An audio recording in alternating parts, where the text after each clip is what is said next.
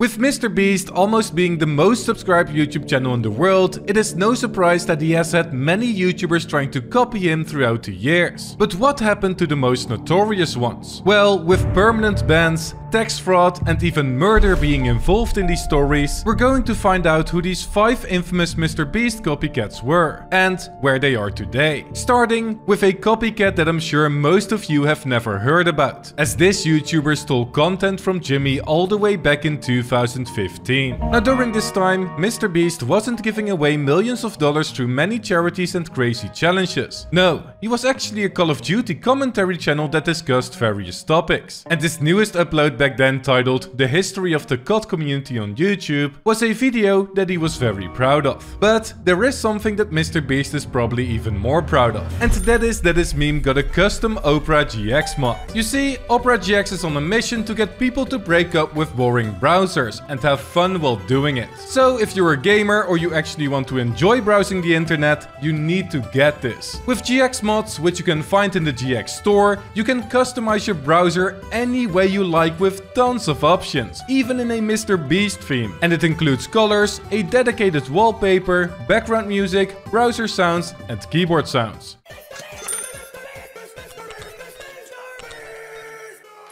But that's not it, because in the GX corner you can also stay up to date with free games, the best deals, the newest releases and gaming news. I mean, I would have never known about the wireless Xbox gaming controller suddenly being less expensive now. And these are just a few of Opera GX's many features. So, you want to switch over now, right? Well, with the quick import tool you can quickly import all your settings from your previous browser to Opera GX, even having compatibility with every Google Chrome extension. So why are you still waiting? Use my link down below to download Opera GX today. And thank you to Opera GX for sponsoring this video. However, just like this segue, the idea and structure behind Jimmy's video was actually really well done, showcasing the talent that MrBeast already had for making YouTube videos. But there was one YouTuber that noticed the excellence of this video as well, and wanted to make it his own. Only 11 days after Jimmy's upload, YouTube channel TheSmithPlays posted a video titled A Complete History of the Call of Duty Zombies YouTube Community. And with this video having the exact same format as that from MrBeast, Jimmy was furious. As a response, he decided to expose him, making a video in which he called out his blatant copying, showed that they both used intros with nostalgic clips, highlighted a similar format from before, and even caught TheSmithPlays red-handed by revealing that he commented on his video, which definitely meant that he watched it. However, you're probably wondering, why was this such a big deal for MrBeast at the time? Well, you must understand that he had little to no subscribers back then, a couple thousand at best, while TheSmithPlays had over 500,000 subscribers. And this meant that even a small shoutout would help Jimmy grow his channel, something that TheSmithPlays wasn't willing to do, until he finally saw his response after multiple comments on his video started defending MrBeast. On July 16th, he went to Twitter to connect with Jimmy and was quick to apologize for his actions. MrBeast then finally calmed down from this incident, accepted this apology and ultimately decided to take the response video down, also uploading a new video addressing the situation, and finished it off with a very clear message for the haters. Okay, some of you guys were leaving comments on that video like,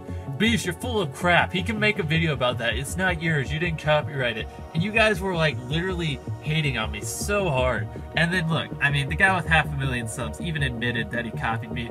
So for all you guys who are leaving hate comments, go screw yourself, okay? Because I was right. Nowadays, there finally is credit to Jimmy's video in the description of the TheSmithPlays upload. But was this YouTuber really that bad of a copycat?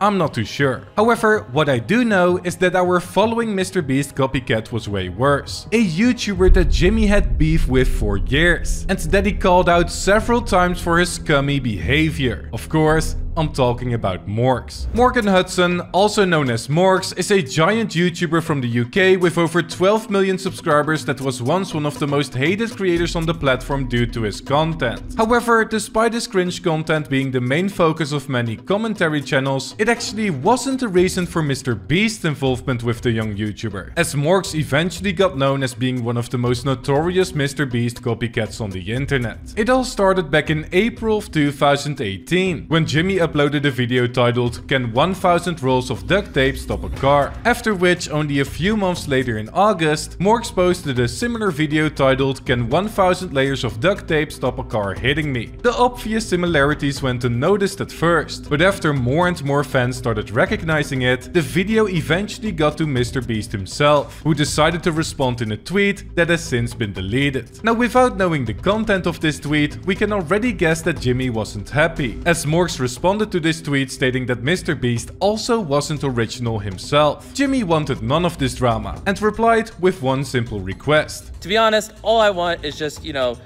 when you get inspired, because it's clearly you're getting inspired by me, just switch it up a little bit more. Like, yeah, obviously I got inspired by other people. I wasn't the first to donate to Twitch streamers. Everyone gets inspiration. Just you put your own little twist on it, you know? Which resulted in the two gentlemen eventually resolving the situation. But their beef would prove to be far from over, as it was just the beginning. Morgz continued taking inspiration from MrBeast throughout 2019, which resulted in Jimmy firing snarky remarks at him and quoting tweets calling out his behavior, meaning that the two YouTubers then found themselves head-to-head again. Morgz fired back one last time, claiming that MrBeast actually copied him, another feud unfolded, and both went their own ways again after the argument, but this time without resolving anything. From this point onwards, Morgan's reputation was in the bin, being known as a cringe YouTuber, MrBeast clone, and even copycat of other content from YouTubers like EvanTube, Eric, Brent Rivera, Ryan Trahan, and Jesser, which got exposed by the Azure Show in September of 2022. He uploaded a few more long-form videos after this, but purely focused on shorts after his last video on Andrew Tate in January of 2023, which actually turned out pretty well for him, as this new content strategy revived his channel, with it even seeing a peak of 127 million views in April. However, his views and consistency were quick to decline again, and in September, Morgan had an idea. He was going on a redemption arc. Yes, he stated in a tweet that his newest long-form video would be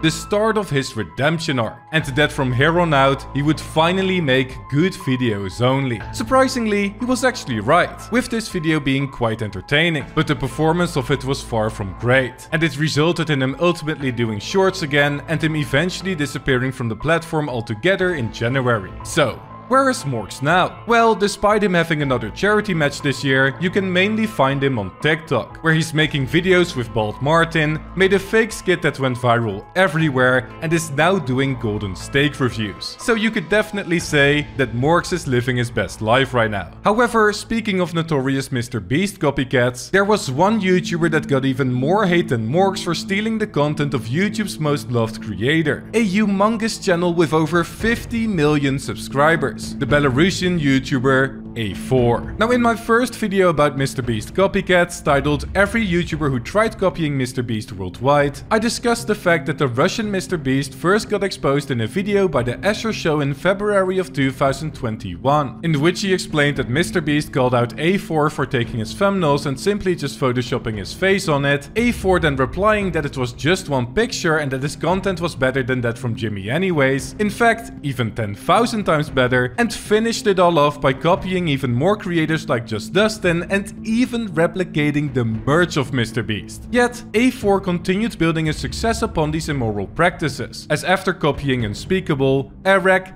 Preston and the Sideman, and even Sunny V2 making a video about him, nothing really changed for him. In fact, he got even more popular. Massive brands like Burger King started collaborating with him, resulting in his own meal at the restaurant chain in Russia. And he has a product line generating millions in sales called Lava Lava, selling chips, corn sticks and lemonade, with the chips even being under criticism for having the same formula and taste as a popular Russian chips brand called Moskovsky Kartoffel. But that's not even it, because despite his increasing popularity, there's also something special that happened in Vlad's personal life. He's becoming a father. Together with his girlfriend, he announced back in January of this year that he's having a daughter, and despite all of the controversy he has been in, I truly wish the best for him and his family. So, did this huge announcement mean that he's now a new man? A father that no longer copies videos? Well, although his frequency of copying MrBeast has declined, apart from this video, he's still copying various creators to this day, with Matthew Beam, the Stoke Twins, and many more still being victims of his blatant plagiarism today. But what if I told you that A4 is not even the worst copycat? Yes, this might shock you, but there's a MrBeast copycat that not only got exposed for ripping off content, but that also got outed for tax fraud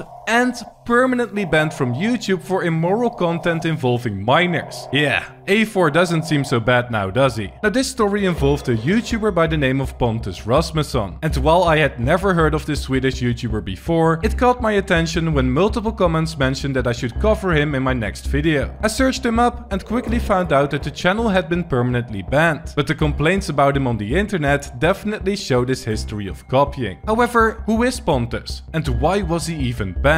Well, a Swedish YouTuber by the name of Clue News made an incredible documentary on the whole situation, and thanks to my good friend Marin TM who understands Swedish, we were able to find out what happened. So be sure to check them both out. Pontus Rasmusson always wanted to be a pop star when he was younger, with Justin Bieber being his idol and his parents thinking he was a prodigy. However, when his career didn't turn out to be successful as a singer, he eventually turned to YouTube, and even though he slowly started to build an audience there, his content wasn't the best, as based upon his style of presenting, his facial mimicry, his editing style and even music selection, you could quickly tell that he was blatantly copying someone. Idag kommer jag att bo under vatten i 24 timmar! 24 timmar under vattnet! Hur ska du kunna göra det?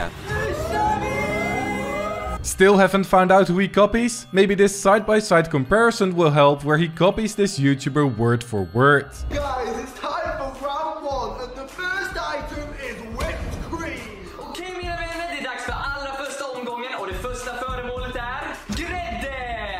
Yes, Pontus was basically the Swedish Morgz, and he eventually became the 5th biggest YouTube channel in Sweden, but not without any controversy, because Clue News revealed that he covered an explicit song from Jeremiah, something that the parents of his very young audience weren't quite happy with, that he allegedly talked to his young fans about taking someone's virginity on Instagram, and that he posted a TikTok that he was born in 2004, while he was actually born in 1998. But that wasn't all, because in 2020 he also got accused of scamming kids in a livestream. This livestream involved both Pontus and a telephone number, which his audience could call to, but not for free of course, as you would have to pay $1 per call. Then, when you would call this number, you'd hear a pre-recorded message that encouraged you to keep calling him, which would ultimately cost you even more money. And as a result, a random child called the phone number 1,000 times, which meant that the mother of the child had to pay a bill of around $1,000. And this caused an absolutely enormous outrage around him. At this point, all Swedish creators wanted him off the platform, as he was one of the most hated YouTubers in the scene. And after Pontus made the standard YouTube apology video for this, nobody obviously wanted to believe him. According to Clue News, he even set up a fundraiser where he would donate 1 crown, the Swedish currency, to child cancer charities for every subscriber he gained. Yet, the charities apparently never received any of this money. And while Pontus was slowly digging his grave with all of these antics, justice was finally served after a while, as he ultimately got permanently banned from YouTube in March of 2023. Andrea Lewis Ackerman, the person for communications at Google Sweden, stated that they decided to shut down Rasmusson's channel for violating their child safety policy. And while nobody knows for certain what the initial cause for this was, it is speculated that this was due to a video where his viewers talked about their darkest and deepest secrets, including explicit stories with abuse. People had hoped that he would redeem himself after this incident, but things only got worse, as he went over to Rumble without much success and even got accused of grooming, as he allegedly stated in an interview that he would never date a child, but that he could of course date a child later if they grew up. Pontus himself didn't understand the criticism and even said that he had an older audience on Instagram, but his haters thought otherwise, as an incident also occurred where someone showed up to his house and blew up his letterbox. Now all of this this is quite a story on its own, but it gets even worse, as Pontus didn't just have the entire side of the Swedish internet against him, but also the tax authorities. Skatteverket, the Swedish tax agency, revealed back in June of 2023 that Rasmusson failed to disclose an income of 2.4 million crowns, which translates to around $223,376, a sum of money that he earned between 2018 and 2021. Rasmusson had a perfect explanation for this. One of the reasons for his mistake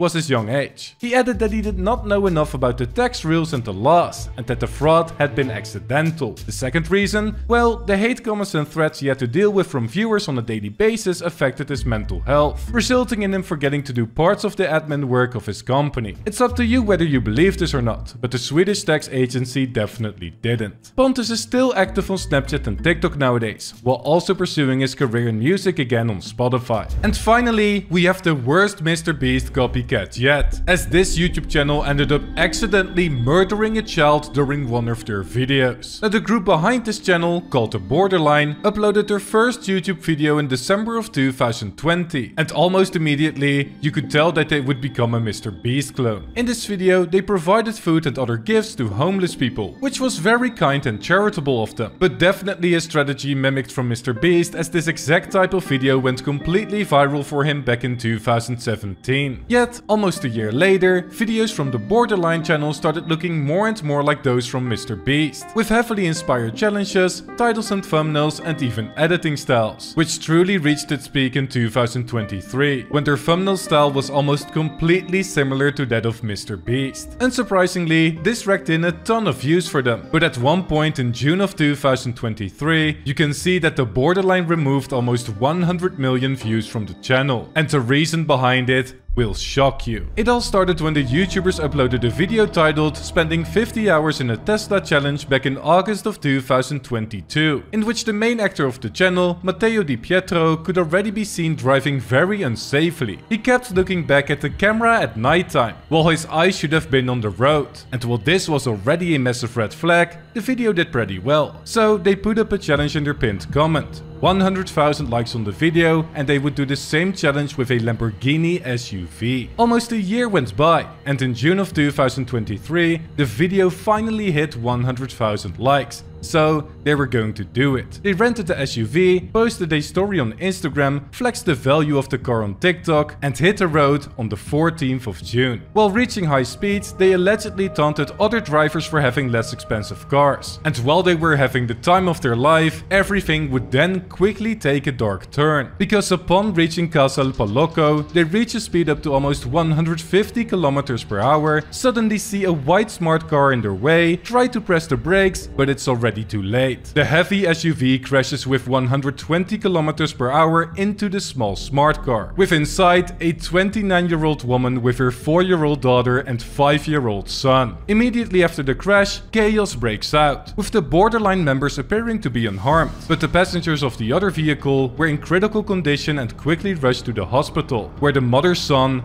eventually passed away. Both the mother and daughter physically recovered, but mentally they will probably be scarred for life, and the incident was nothing short of traumatic. Shortly after the crash, one of the other actors from the channel that was seen in the TikTok about the car posted a statement on Instagram. "The trauma I am experiencing is indescribable. I just want to say that I have never been behind the wheel and that I am very close to the victim's family." And Alessio D'Amato, regional councillor of Lazio, said that the social media accounts of those involved in the crash should be closed immediately. This ultimately didn't happen, as the YouTube channel is still up, and they posted a 40-second update video 4 days later, in which they said that they expressed their remorse in regards to the family of the 5-year-old son, and that what happened left everyone marked with a deep wound. The group mentioned that the idea of the channel was to entertain a young audience, and that they will stop uploading content indefinitely when the message has been published. Later, an investigation into the driver Di Pietro began, as he was sentenced to house arrest on June 24th. And in January of 2024, after being accused of aggravated vehicular homicide, he agreed to a sentence of 4 years and 4 months. However, he won't have to go to prison, as he will be able to take advantage of alternative measures, and the granting of his plea deal effectively resulted in a minor sentence. And while DiPietro once again apologized and acknowledged his responsibility, lost his driver's license, and even expressed his desire to get involved in projects concerning road safety, the sentence was too low for some, with the president of the non-profit Road Accident Victims Association stating that all the aggravating circumstances were present and that the speed was 4 times higher than permitted in a 30 zone. Thus, justice eventually not being served for the family of the killed child. No matter what you think of the situation, a precious life was lost, and we can only hope that something as tragic as this will never happen again. But these weren't the only copycats. Click the video on the screen right now to watch every MrBeast copycat worldwide.